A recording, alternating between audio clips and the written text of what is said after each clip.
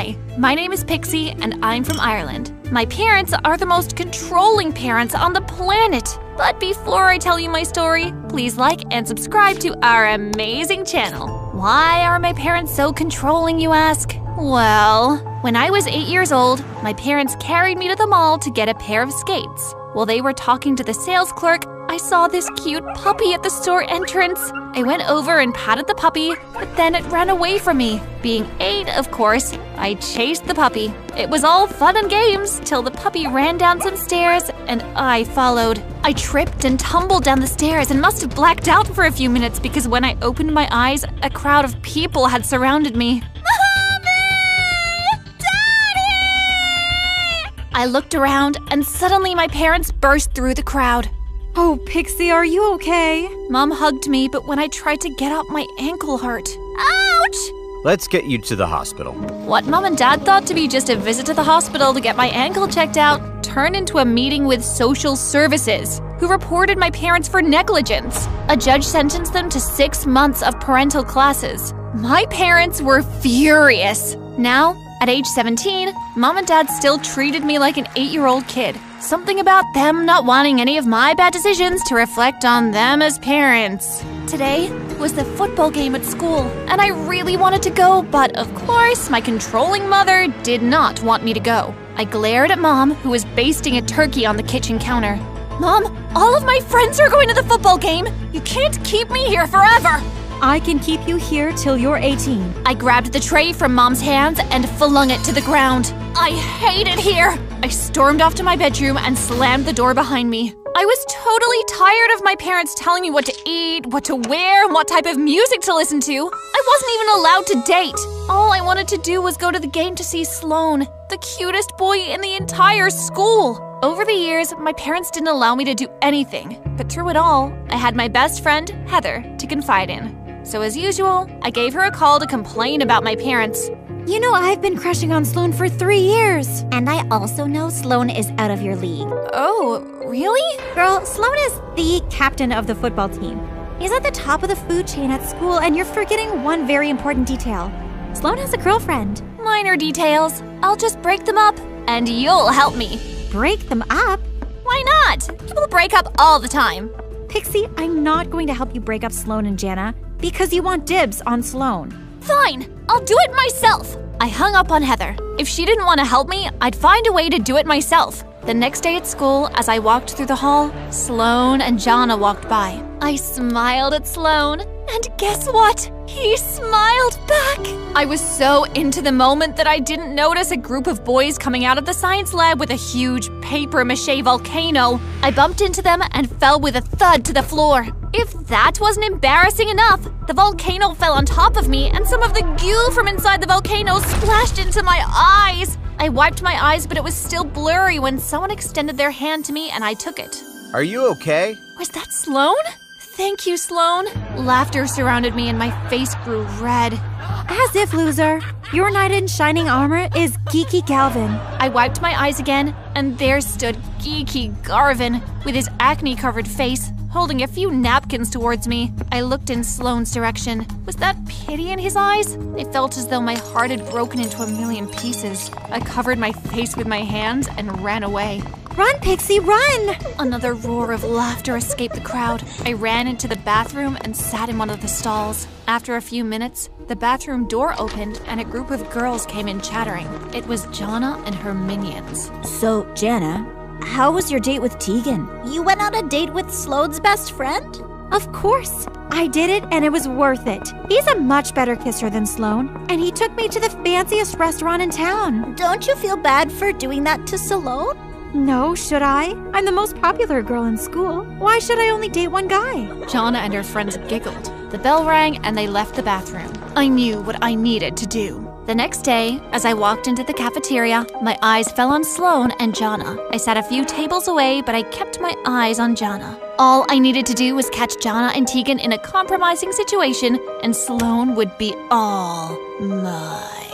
My chance came 15 minutes later when Jana kissed Sloan and walked out of the cafeteria. With my phone in hand, my heart pounded as I followed Jana, who disappeared under the bleachers. I tiptoed towards the bleachers and there was Jonna making out with Tegan. I pressed record on my phone and began taping. They were so into each other that they didn't even see me. Suddenly, a ball slammed into the side of my head. Ouch! I fell to the ground and my phone fell from my hands. Tegan and Jonna turned and saw me. What are you doing here, loser? Jonna looked at the phone on the ground next to me. Were you videoing us? No, I wasn't videotaping anything. I grabbed my phone and stood up. You little liar. Jonna tried to grab my phone, but I ran. A few minutes later, I burst into the cafeteria breathless and sent the video to Sloane. I slid under a table just as Jonna and Tegan entered the cafeteria. Where is she? She scanned the cafeteria looking for me. I watched as Sloane checked his phone. He looked shocked, then angry, and I smiled smugly. I couldn't believe my plan was coming together. Jana, what is this? Sloane walked over to Jonna and I got up from under the table and sat on a chair to get a better view. What is it, Sloane? Sloane shoved his phone into Jonna's hands. Jonna grimaced as she looked at the phone. This? What is this? Are you trying to make me look like an idiot? Jonna's eyes locked with mine and I smiled. Babe, it's not what it looks like. Sloane walked over to Tegan. And as for you, I watched in horror as Sloane punched Tegan in the nose and Tegan doubled over. Sloane, stop this! Jonna then turned and pointed in my direction. You! This is all your fault! Jonna ran over to me and grabbed me before I could get through the cafeteria door. Chairs and tables crashed to the ground as both fights ensued. Fight! Suddenly, the cafeteria doors burst open and Mr. Hickley marched into the cafeteria and pulled us all apart. What in the world is going on here? Mr. Hickley pulled Jonna and me apart, then Tegan and Sloane. The four of you to my office, now. Mr. Hickley gave us detention for a week. The next day, after detention, I waited until Sloane was alone before I approached him. Hi, Sloane. Hi, Dixie. Actually, it's Pixie. There was an awkward silence between us. Then I did it. Do you want to go on a date with me? Honestly, I expected him to say no, but I was over the moon with what he said next. Sure, why not?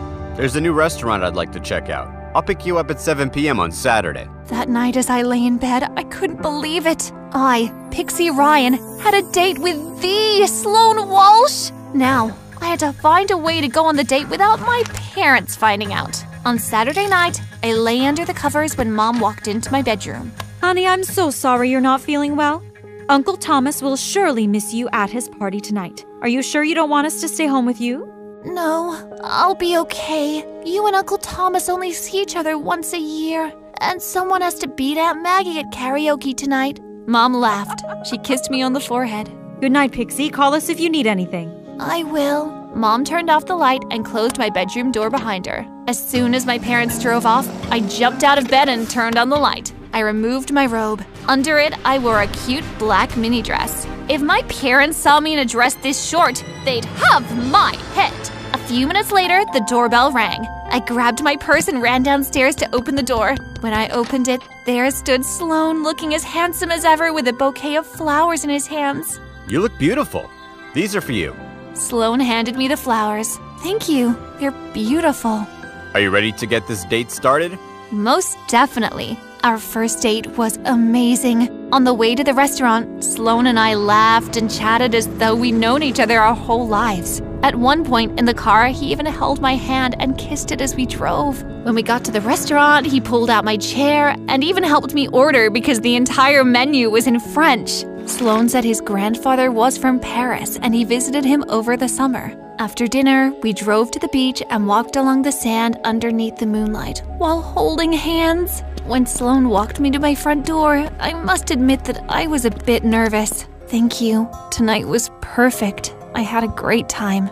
I had a great time as well. I'd like to take you out again if that's okay with you. I'd like that.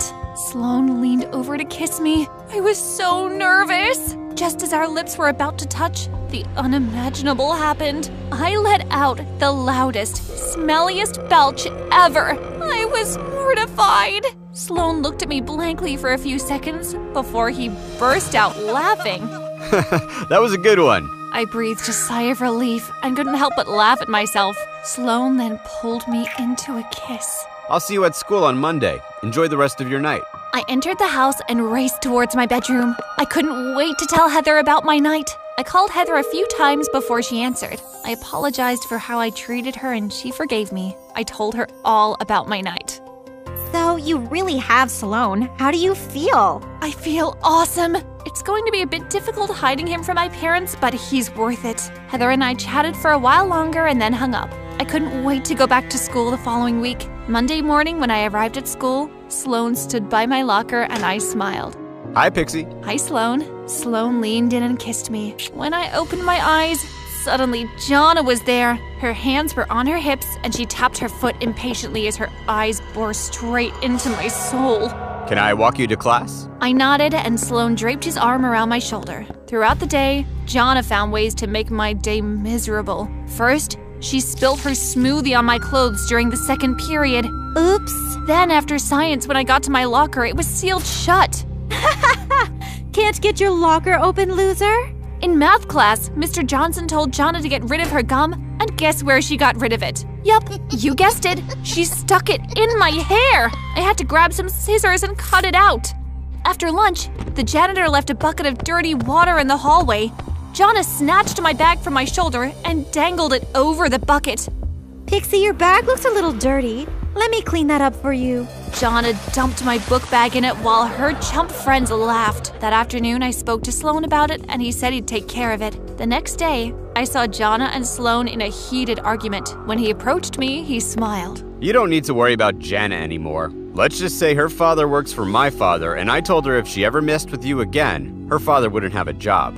Thanks, babe. I kissed Sloan. Our relationship was great. It was a bit tricky at times having to sneak around, but I guess that was one thing that made it so much fun. The fact that I wasn't allowed to do it. But then, something happened that altered my future forever. It was the school's Halloween dance. Sloan was Batman and I was Catwoman. At the Halloween dance, we were having a great time. I went to get Sloan and I some drinks, but when I returned, Sloan was kissing someone dressed in the same costume that I was. Sloan! Sloan looked up in shock. I pulled the costume off from the mysterious Catwoman, and Jonna had the biggest smirk on her face. I'm sorry, babe. I thought it was you. Sloan, Jonna is a whole foot taller than I am. How could you not know it wasn't me? Just take me home. I've got a better idea. Why don't we take you home? My eyes widened. I turned slowly and came face to face with my very angry parents. Mom! Dad! What are you doing here? You're asking us what we're doing here while you're in that tight leather outfit looking like a stripper? You're leaving now, and your father and I decided to send you to boarding school until your 21st birthday. Jonna gave me a wave as Mom grabbed me by the arm and dragged me to the car as Dad followed behind. Mom and Dad pulled me out of school, and 2 days later, we were loading the car with my things to send me off to boarding school. As I packed my suitcase, in the back of the car, Heather walked up. Hi, Pixie. I'm sorry that you have to leave. So am I. I guess I deserve it. I shouldn't have meddled with Jonna and Sloan's relationship. Just then, Mom walked out of the house. Hi, Heather. How are you? Pixie, honey, are you all packed? If we're going to catch our flight, we need to leave now. I sighed and hugged Heather. I'll miss you. I'll miss you too. I promise to write every day. Heather and I pulled away, tears streaming down both our faces. Mom and Dad got into the car, and I hopped into the back seat. I rolled my window down. The car was about to roll off when Heather tapped the trunk of the car and Dad stopped. Heather ran to my window and hugged me. Then she whispered something that made my pores raise. Pixie, one more thing before you go. I told your parents about you and Sloan. I was the one who sent them pictures of you at the Halloween dance. Jana was just the icing on the cake. Now that you're out of the picture, he's all mine. Heather pulled away and Dad drove off. I was beyond shocked. My own best friend. She was the one who'd betrayed me? To say I was shocked was an understatement. Do you think I deserved what Heather did to me? Leave your answers in the comments below.